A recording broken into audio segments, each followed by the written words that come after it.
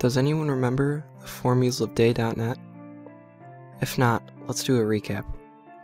I was reading about disturbing films on IMDb, the Internet Movie Database. I've been making a lot of posts on the recent trend of disturbing films such as Martyrs, Inside, and A Suburban Film. The most recent one I'd started discussing and asking about films that were more disturbing than the ones I've already mentioned. Barely anyone mentioned actual movies, and just brought up disturbing internet videos like BME Pain Olympics, or Suicide of R, Bud Dwyer. Nothing I haven't seen before on the internet. Until I received a personal message about the board. Someone sent me links to formulesoftheday.net, a website the messenger called disturbing. At first, I didn't understand how it was disturbing. The name of the website didn't seem like it implied any disturbed content. I went to the website. All it really consisted of was 4 option pages. The first one was called About Us. The second one was called Download Content. And the third was called Feed the Monster. And the final just takes you back to the home page. When you click on About Us page, it takes you to a page that features a bizarre paragraph that reads, formulesoftheday.net is meant to expose the troubles and give an answer to them as they continue in an endless series of videos leading to the 4 meals of the day. We have declared war on the blissfulness and unfortunate irony. The download content page included links and videos with download pictures in QuickTime WMV formats.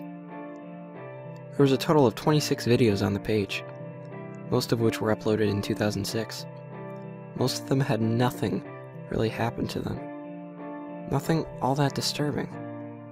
The videos usually featured one of 2 scenarios: a video of people watching cartoons on television, or 2 people talking about random things as they walk in the wilderness trail. The strangest thing about the wilderness trail videos was that there was absolutely no real background noise, with the exception of static and the voice of other people. The quality of the videos is like an amateur porno flick from the early 90s. Whenever someone talks, it's kind of hard to understand what they're saying due to the fuzzy audio. For some reason, the comment sections of each video were riddled with hate comments and death threats to the creators of the website. The only video that seemed to have any content that can be considered disturbing was the video called Amy, age 20. The 18th video of the download content page, a 15-minute video of the girl titled Amy in an empty room. A door is open in the background. The first 10 minutes consist of her singing casually, dancing around. Handheld karaoke machine. The camera is held by an unseen person. Proven by now it moves around. The video was kind of funny in a cute way, until the video cuts to a red screen for a second, and then back to the girl still in the room, but on her knees, crying with her face buried in her hands. The door is now closed, and the camera is now set still on the floor, meaning the cameraman disappeared, leaving the girl the only person in the room. The glasses and the karaoke machine were nowhere in sight. We were watching her cry for 5 minutes. She occasionally sobbed out lines such as, "Please, Dad, why did you take her?" Before the last second of the video abruptly cuts off. The door in the background cracks open slightly, right next to the video player. There is a small fuzzy photograph to the girl in the video. The girl had been in many of the previous videos, though, according to my recollections, she was absent in the later ones. After watching her cry for 5 minutes, I had to leave the room for a minute. There is no way in hell you could fake that kind of sorrow and misery displayed in that video.